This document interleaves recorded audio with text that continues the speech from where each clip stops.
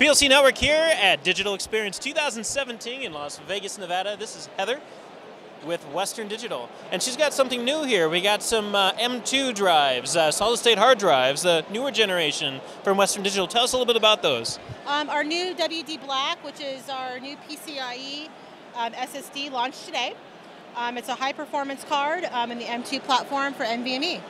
Okay, so this is geared for more active users, like high-end gamers, you know, the professional gamers, and or just avid users and designers, people who need performance out of their system. Absolutely, it's for high-end gamers, anybody that wants to use embedded memory or embedded storage into their gaming systems, virtual reality. We've got a great compatibility list with our motherboard manufacturers, so there's a lot of new systems that are using the M.2 platform and the NVMe platform, the P for PCIe.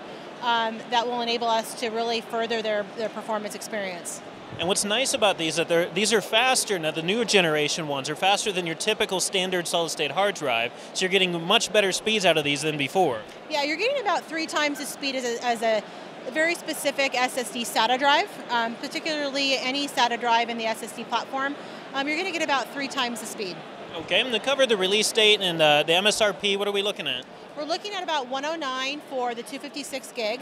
We're looking at about $199 for the 512, and it'll be available towards the middle of next month or the first half of 2017.